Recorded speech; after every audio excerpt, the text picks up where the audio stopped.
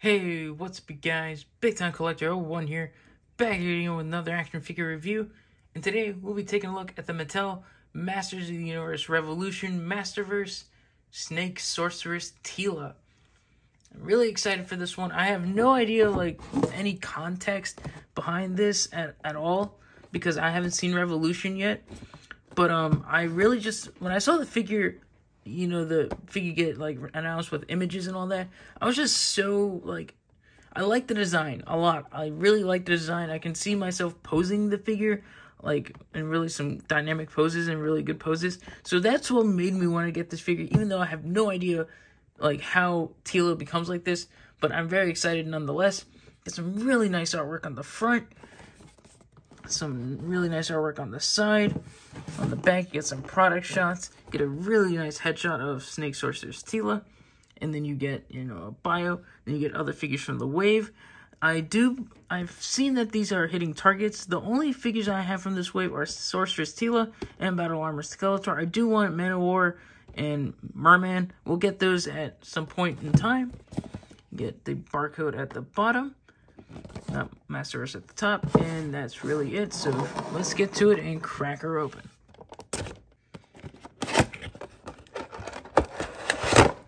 And before we take a look at the figure, let's take a closer look at her accessories.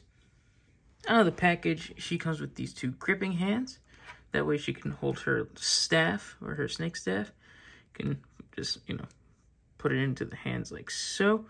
Just, the staff looks cool. It's definitely made out of this more thicker plastic. The top is more pliable and rubbery. It does look, warped, but it's supposed to be like that. It's supposed to look like that. But if you like, you can pop these out. She also comes with these pairs of these open hands, which look nice. It would have been nice if she came with some fists, but these are a good option as well. She also comes with this really cool looking effect. As you can see, it's like a snake mouth. It's got yellow open, eyes, yellow eyes, and open mouth. You got teeth. It's made off with this, soft rubbery material, so, it won't break. It doesn't slide over the hand. As you can see, that's just a big gap. You're supposed to wrap it around her arm, then have it displayed like that. So that looks really nice. And now, let's take a closer look at the figure. Starting off with the head, I do like it. It looks nice. The headdress looks really nice. It's painted very well and clean. It looks nice on the back. As you can see, there's some gold. My one main criticism with the figure is the head sculpt. I mean, it's a good-looking head, but I don't like the facial expression. I wish she came with some alternate heads, because if you look at the packaging, she's got some really fun facial expressions. As you can see, she's kind of smiling or smirking there on the back with the headshot. I wish we had a head that looked like this, with her mouth open to show off those fangs. That would have been a really cool head sculpt option over this, blank or bland expression. But I'm not really going to complain. It's still a nice head sculpt that's done really well. And the headdress, or at least the bottom of it, is a rubbery material, so it won't get in the way of articulation, yet it still will. Moving down to the rest of the outfit or the figure, it looks good. I really do like the outfit of the figure. It looks very, kind of Egyptian, if that's the right way to say it. I don't know. But it looks cool. It looks really cool. I really do like it. As you can see, this belt over here is painted gold. It's painted nicely all the way around. Get some gold accents on the arms. Get these scales up here at the top of her shoulders, which look nice. And then the rest of the figure is just basically just bland green. But that's cool, it's just a very simple design. A thing I really like about the figure, I didn't expect myself to like it so much, is the tail or the skirt or whatever this is. It looks really cool. It was like a, every product shot or even on the packaging really made light to this thing. And I thought it was going to be way too short, but I love how long it is. And it's a cloth, it's cloth, so it won't get in the way of articulation. Moving on to articulation, starting off with the head.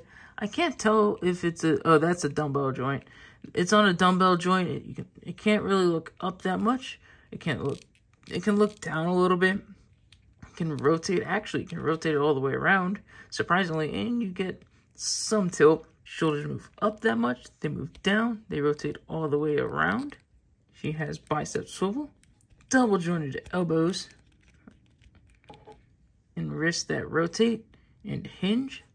She has a dumbbell joint in the torso, so it can crunch forward that much, it can move back that much, it can also tilt and rotate it, though it can kick forward that much, or yeah, that much. It can kick back, not so much.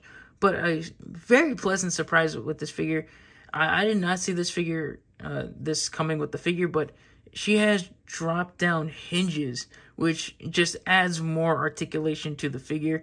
The legs are kind of, well, this other side isn't that bad, but yeah, she has some drop-down hinges. That way you can get some more leg movement, which was a very, very pleasant surprise. I did not expect that from Mattel. She has a thigh cut, double-jointed knees, calf rotation, and ankles that move down, they move up, and she has ankle pivot. Measuring Teela out, she comes to around 7 inches tall. And here's this Snake Sorceress Teela next to like the regular Teela, or this would be version 2 in her royal outfit. And here's the Snake Sorceress Teela next to the Green Goddess. And as you can see, they look very similar to each other. And here's the Snake Sorceress Teela up on the rotating base. And I have to say this figure looks pretty cool. It's definitely an interesting figure nonetheless. Again, I'm not very familiar with this version of Teela since I haven't seen the show, but I think it's a really cool and striking design. I really like that snake tail. I really like how long it is. Like, playing around with it makes the figure a little more interesting. I like the effect piece. It looks really cool. The snake staff is also done really well. I do wish she came with a little bit more accessories, like some fisted hands, or at least some clawed hands, because on the packaging you can see she had some long nails. But I also wish she came with like a different head sculpt, or at least an interchangeable head where she had the fangs showing in her teeth. Like, that would have been a really cool head sculpt. I'm surprised they didn't do that, but hey, it's good nonetheless. Again, I'm not very familiar with this version of Teela since I haven't seen the show, since I can't really talk much about it, but it's a good action figure nonetheless. If you do want this figure, you can find her at BBTS. I think she's in stock in BBTS. She could be sold out. I could be wrong, but apparently this wave is hitting Target shelves right now, which is a big surprise. Usually Masterverse figures are very slow at that, but hey, it's hitting Targets. So if you want this figure, go to your local Target. I hope you guys enjoyed this video. If you did, leave a like, comment down below, and subscribe. And I'll catch you guys in the next one. See ya.